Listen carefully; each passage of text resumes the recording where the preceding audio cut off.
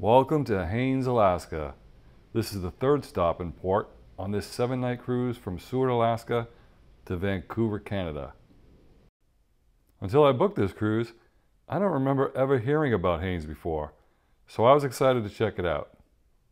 The ship sailed to Haines from Skagway, which is an awesome stop that featured a ride on the White Pass and Yukon Route Railway. Check out my video of that beautiful ride by clicking the link in the description below. The cruise from Skagway to Haines took a little over an hour, and once there, passengers were given about 4 hours to explore the city or take one of the few excursions. When you get off the ship, you'll walk down the long dock, which offers a gorgeous view of Haines Harbor on the Chilkat Inlet, and if you look to the right, you'll see a beautiful marina, and beyond that is Main Street in the city of Haines. It's only about a half mile from the end of the dock, and there are free shuttles that depart about every 15 minutes. When I got there, a lot of people were in line waiting, so I decided to take a walk. This is also the place where you catch the buses for your excursions. They have restrooms here, and free maps and information are also available. Now, if you're walking and take a left at the end of the dock, you can walk to Portage State Park in about 15 minutes. Now, I didn't go this way, but I've heard once you get there, you can have some beautiful views of the Chilkat Inlet and maybe see some bald eagles. Another walk you can take is to go straight from the end of the dock and walk about 30 minutes, a little over a mile, till the Chilkat River walking trails. Although it was a cloudy day, I saw some amazing views of the surrounding snow-capped mountains. Since I only had about 3.5 hours once I got off the ship, I decided to go straight up the hill and take a look at Fort Seward, and then make my way downtown from there. On my way up the hill, which was Portage Street, I came across a salmon shop, a restaurant, a wild iris jewelry store, a bicycle rental place, and an art store. And there was also some really cool properties here, and this sign caught my attention. I've tried to look it up on Google and I can't figure out what it is, so it's there and it's cool and it's local. I like it. If you happen to have any info, please comment below. I love comments. Also, a lot of interesting properties, and some of them have been here for a long time apparently. This, I guess it's a painting or tile work. Shows a Captain James Fornes in the early 1900s. Must have been his house. Fort Seward, I don't think ever had a fence around it, but there are some remnants of barracks and other buildings that are there, and some of the big houses are still there. Apparently, they're all privately owned now.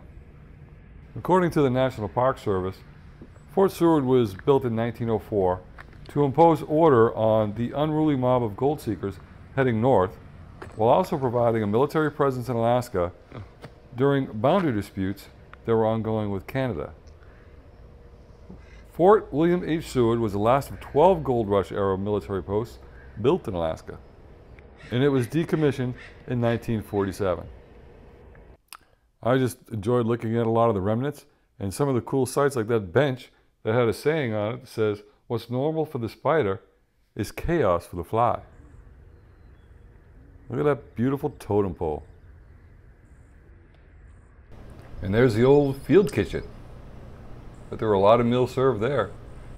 I wonder if their breakfasts were as good as the ones I had in the Air Force, especially during midnight chow. At first I thought someone was staring at me through the window when I looked at this building.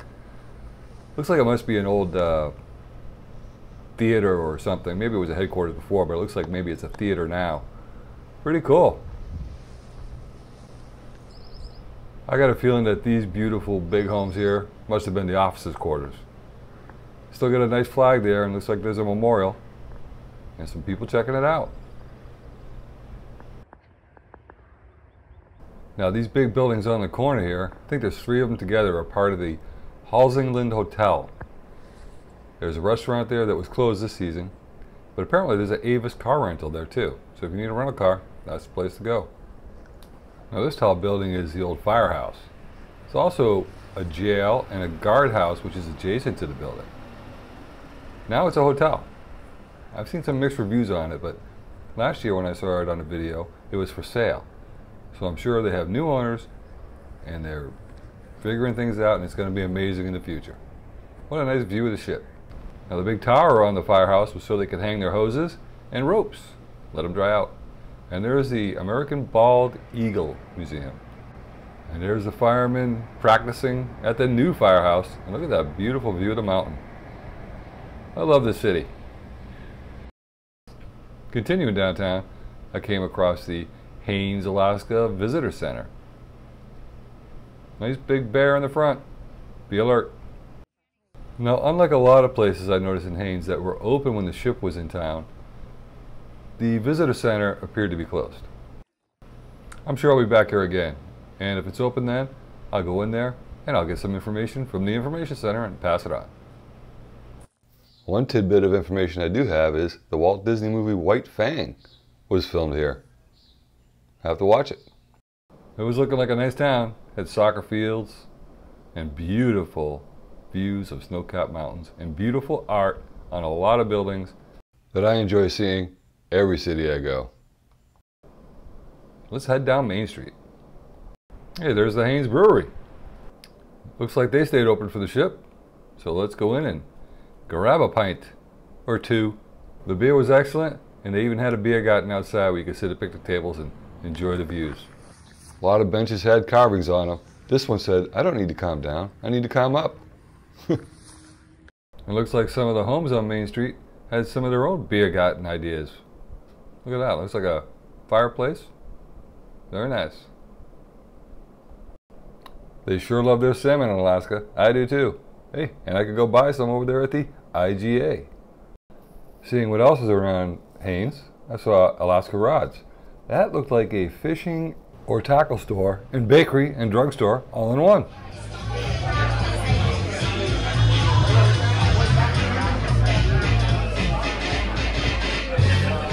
Welcome to the Fogcutter bar.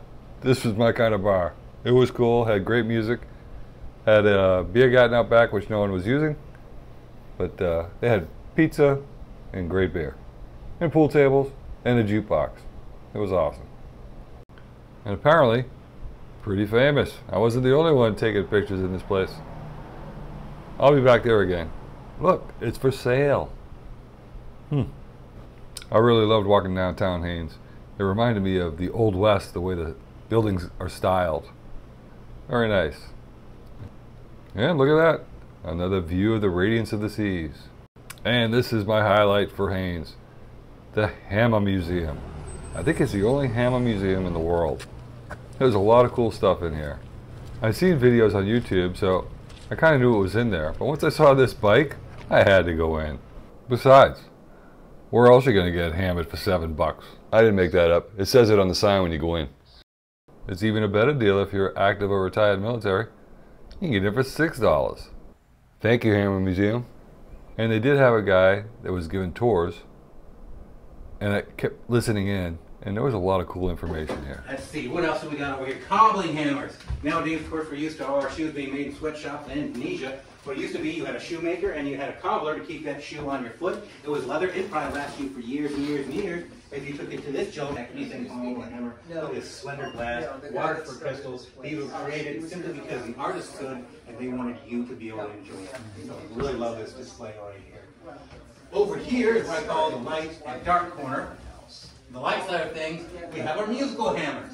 People don't tend to think of hammers as musical instruments, but they are. Think about it. A hammer from an upright piano.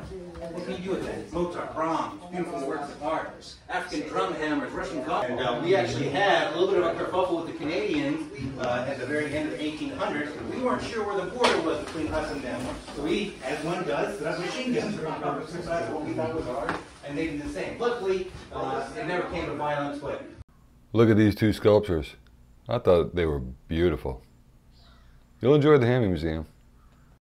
I especially like the sporting hammers, especially the ones for golf. Maybe that putter hammer will help my golf game, if anything could help it. Hey, look at that. A Tim the Tool Man hammer from Tool Time. Love it. Have you ever seen so many hammers? I'm not going to spoil it all for you, but go check it out. It's worth the $7. That is the nerdiest, worthless door camera I've ever seen in my life. What could you possibly use this for? Well, for the first time, and I think only time in my life, I was wrong. This is used, has been used, and is used to this day to save lives. Train, hitting the wheels on your train and listening to the sound. You're checking for warps, you're checking for cracks, because if that happens, your train is going off the tracks and you're gonna die. So you see them walking up and down. Ting, ting, everyone lives. Tunk, everyone dies. Get that wheel replaced as soon as possible. There's some more beautiful views of the mountains and the ship. And then there's the cultural center. They stayed open for the ship passengers. I didn't get in there though. Time to head back. There's the Three Northmen. It's for sale too. Wow. It sells mead and cider. According to a lot of YouTube videos I've seen, it's fantastic. A lot of bars here, a lot of restaurants. There's the Lighthouse Restaurant Harbor Bar. I walked in, it looked really nice, but it was getting late. A lot of people were heading back to the ship. But the Bear Den gift shop was open. People are going to get those last minute gifts. Look at this guy. I wonder if he's waiting for his wife. So I walked past the marina on the way to the ship. A lot of beautiful boats here. Coming up is a sign for the harbor master's office. And I found it interesting in the newspaper that it says they're trying to change the name back to Dayshoe. I don't blame them. A lot of cities in Alaska are going back to the Tlingit names. All right, look at this eagle. I saw this eagle swooping in. Then I adjusted my camera, trying to make sure I get a picture of him if he decided to land. And I was so amazed by what he was doing. I didn't catch him picking up this fish, but I saw it. I just didn't get it on the camera. It's so beautiful too, isn't it? Sure. Well, since I'd never seen that before, I guess it's a good excuse that I took my eyes off the camera, but I won't do it next time.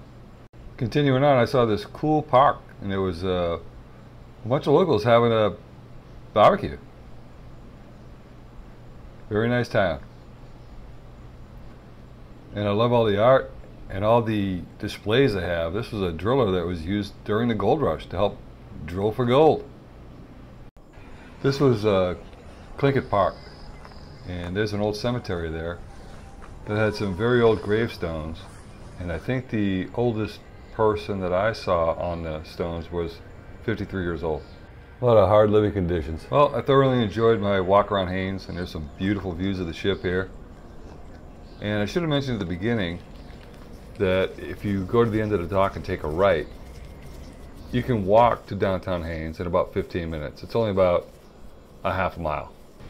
Well, I hope you liked this video, and hit that like and subscribe button. And remember, it is a wonderful world. We'll see you next time.